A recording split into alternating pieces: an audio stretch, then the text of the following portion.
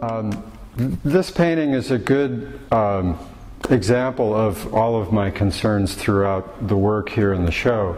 I'm interested in the male figure and what the male figure does in our society today. I'm interested in beach scenes like aren't too far from here in Barcelona, and the palm trees right outside the door here.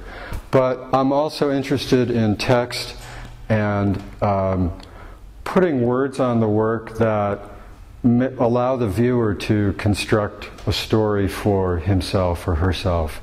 So when you read the title here, you have to ask yourself, what instructions, what are the instructions?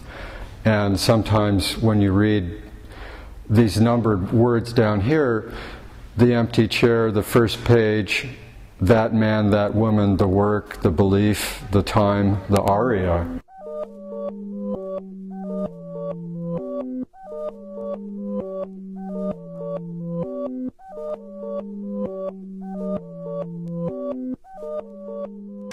I spend a lot of time every morning, every day, looking through art magazines, trying to figure out what's going on in the art world today.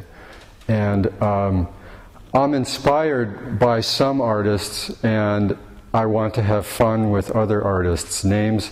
And when I look at their advertising in the magazines, I think, wouldn't it be nice, instead of their image, I saw my own image, but with my name, with their name on it. And so Roy Lichtenstein, Robert Ryman, this editorial piece, a news piece about one of the curators at MoMA in New York, I'm looking on two levels, just how would I see myself how would I see my images presented in art magazines today.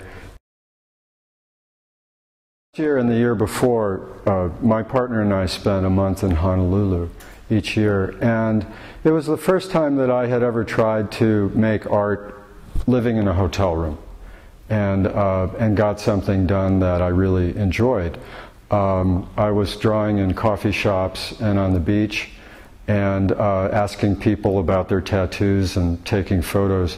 And then I wound up doing these pen and ink drawings, and 2 years ago when I started the series, I really focused on small figures with a lot of trees and surfboards and hotel lobby furniture. And this last year I really started to focus much more on faces and larger figures.